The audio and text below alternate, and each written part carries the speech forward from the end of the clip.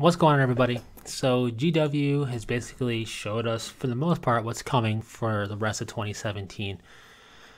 And with that said, that includes their chapter approved book, which is interesting, as well as the last two codices, Blood Angels and Dark Angels, so the Angels of Death coming in for 2017, as well as some model stuff coming as well. So it's an interesting bit of a reveal and understanding of what's coming, and I just want to do a stream of conscious thought ramble on it and share your thoughts as well. So for the chapter approved 2017 dealy, I was expecting this in December, not so much towards the end of December, not so much at the end of November, beginning of December time period.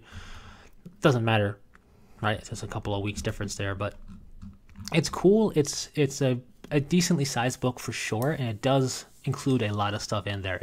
It's not a fluffy book per se, but more so some background info perhaps on things, but more so ways to play, a toolkit to play, updating things to play as, and including things like Apocalypse and narrative play stuff like Planet Strike, and match play stuff such as missions and objective markers and the like.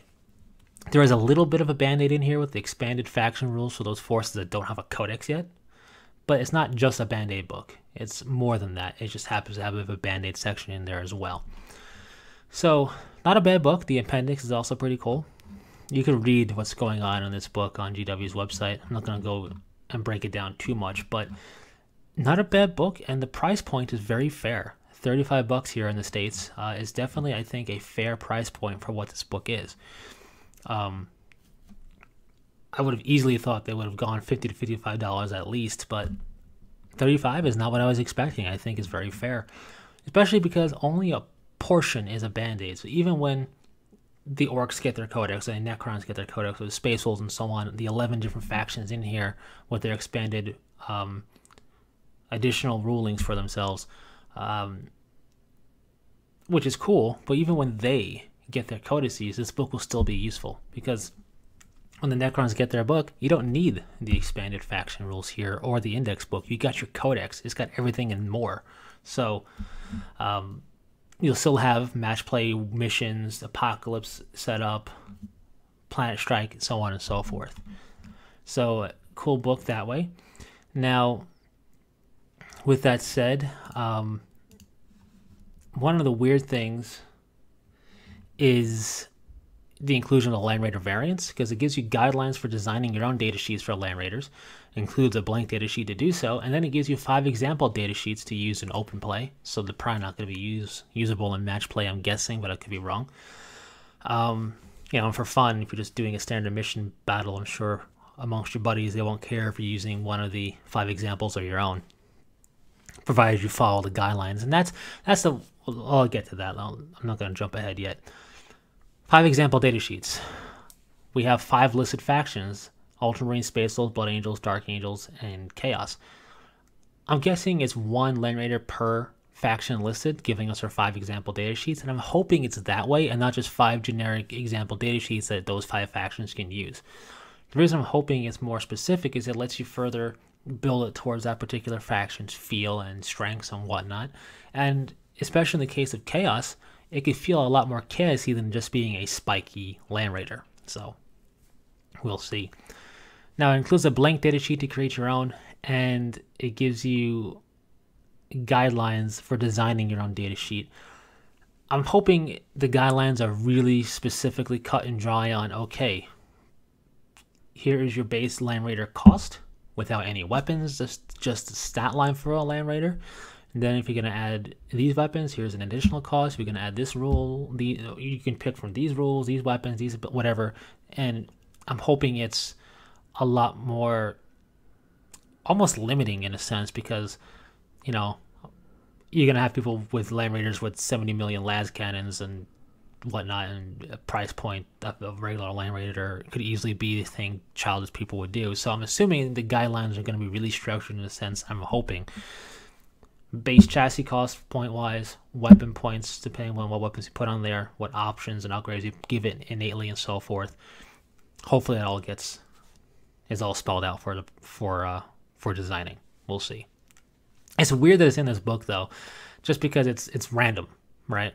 It's in open play, so it's pretty much just for open play, it seems, maybe. But we have Apocalypse listed, and then this. But there's nothing for other factions. It's not like a Battlesuit variant or a Wraith Lord variant or whatnot. It's just, this seems just kind of random.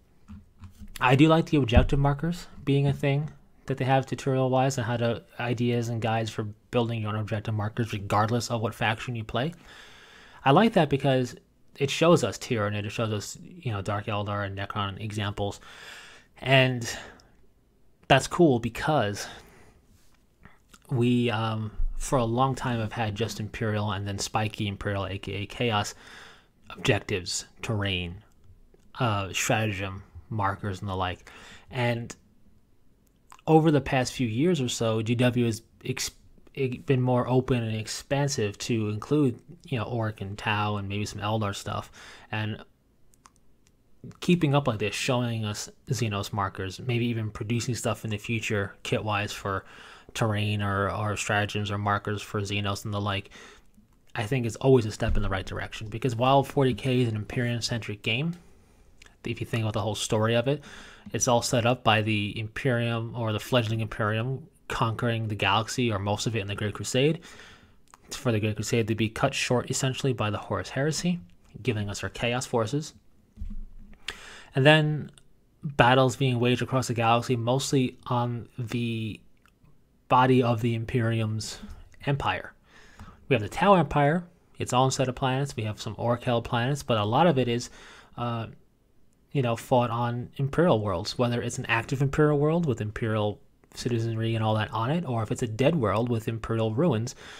You have Xenos fighting Xenos on an Imperial planet like that, or Imperium fighting Xenos typically on an Imperial planet. But you also have the concept of conquering worlds. You also have the concept of the other Xenos factions having their own worlds, even if it's temporarily, such as Tyranids. When they infest a planet, you could have that as a backdrop for a battle, right? And therefore having Tyranid terrain, overworlds, and whatnot. You could have a Dark Eldar outposty thing set up outside of Kamar. You can make up an excuse for that. You have Necron worlds, you got Orc worlds, you got Tyranid worlds, I should say Tau worlds, Tyranid worlds being eaten, like I already mentioned, and so on. So you do have that, even though it's an Imperium-centric driven game. And I always like seeing non-Imperial terrain and stuff, so long tangent for saying I like those objective marker inclusions. It's something small, but it's a step in the right direction, a continued step in the right direction, I feel. Anyway, what's funny is the chapter approved contains expanded faction rules for the 11 factions still without a codex. And it's funny because back in 4th edition, that would have been your entire range of codices out in 40k. In fact, you probably would have had maybe one codex missing in this release schedule back in 4th edition. Basically meaning the last codex would have come out sometime early 2018 for 4th edition, and you would have all the codices covered. So GW has definitely expanded 40k's game quite a bit with all the different facts and stuff, like the Mechanicum and the Imperial Knights, and them breaking down Eldar to have the Harlequins their own thing, and so on and so forth. So pretty expanded game when you think about it for several editions ago. So with that said, that's chapter approved. I think it's definitely going to be worth the buy. So let's say you play Orcs, right? Even once you get your codex, and therefore the Band-Aid index and the chapter approved expanded faction rules Band-Aid won't be needed, you still have a book that will be useful for you if you want to play Apocalypse, do Planet Strike, other missions, objective marker ideas, and so forth. So I definitely think it's a worthwhile book to invest in if you so desire. It's quasi set up, it's not required, but it almost feels almost quasi required. So I said we'll see as time goes on past it. Anyways, from there we know what's coming in hot for December. The big things are the Blood Angels Codex and the Dark Angels Codex are coming. We're not going to see too much in the way, I would assume, of crazy kits for them coming out alongside them. It's probably just a book to update the rules for themselves to be in 8th edition, because they're pretty well structured as it is, but we'll have to wait and see. For easy to build kits, because they're coming with more stuff, we got the Aggressors, the Primaris aggressors with flame gauntlets. We got a Redemptor Dreadnought as an easy to build kit, which I did not expect to see.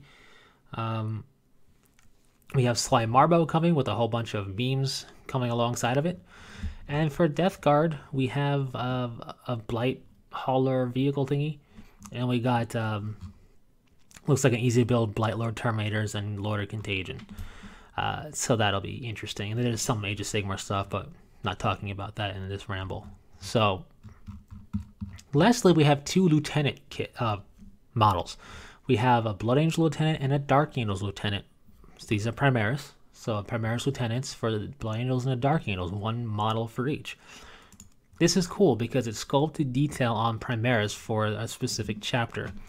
Why this is cool is because you could easily look at these lieutenants and see, okay, well, if they take this hand and make it its own bit, they take this torso front or this head or this clamshell torso piece, make it its own bit, and make bits similar, you could easily turn this lieutenant model, take some of the bits, expand upon the idea, and have Primaris upgrade sprues.